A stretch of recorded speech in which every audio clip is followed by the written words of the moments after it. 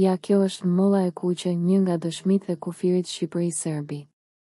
Një nga të dëshmitë që ka të bëjë me një histori mbi kufijtë e real të tokave shqiptare që qojnë deri në Nish, aktualisht të okupuar është deri tek Molla e Kuqe që po e shihni në foto.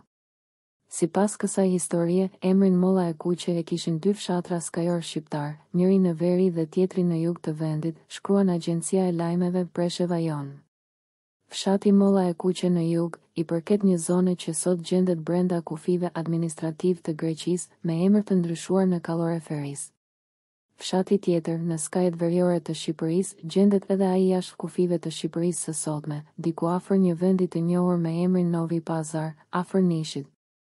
Gazetat serbe dite me apre kanë shkruajnë se shqiptarët po vazhdojnë të provokojnë serbët dhe provokimet më të reja që sipas agjencisë së lajmeve Presheva Jon, e cila thotë se kanë dëshmi se Nishi gjithmonë ka qenë qytet i tyre. Kako tvrdi albanski mediji Presheva Jone, nije od uvek bio ist albanski grad, ali je onda etniki ojen od strane Srba, kao i sporazumima Beograda i Turske. Media serbe duke të shqetësuar nga shkrimet e medjeve shqip, pasi shkruan se një portal nga Presheva pretendon se Nishi ka qenë gjithmonë qytet i pastër me shqiptar, por më pas është spastruar etnikisht nga serbët, si pasojë e një marrëveshje të dikurshme në mes të Serbisë dhe Turqisë. Portali serb Telegraf, RS, duke ju referuar shkrimit të agjencisë Presheva Jon, thotë se aty është postuar një fotografi si dëshmi, ku tregohet se si shqiptarët nga Nishi në vitin 1912 janë dëbuar nga Serbia.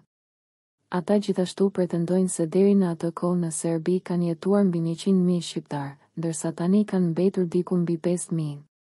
Ky është një tjetër provokim nga shqiptarët, ndërsa kujtojmë se shqiptarët katolik nga Kosova kanë argumentuar se manastiret dhe kisha ortodokse serbe në fakt janë tempujt e tyre të vërtetë të cilët kohë më parë u arrëmbyen serbët, dhe tani kërkojnë që disa nga objektet serbe t'u kthehen atyre dhe nga aty të dëbohen priftërinjt ortodoks. E dhëna e dytë është më e freskët në kohë. Ka të bëjë me një dekret të vitit 1968 të presidiumit të Kuvendit Popullor të Ërpshës. Dekreti nr. 4381, datë 13, 4196, ky dekret bën disa ndryshime të rëndësishme në ndarjen administrative toksore të vendit. Mes rreshtave gjetëm edhe një vendim që ka të bëjë me një fshat me emrin Molla e Kuqe.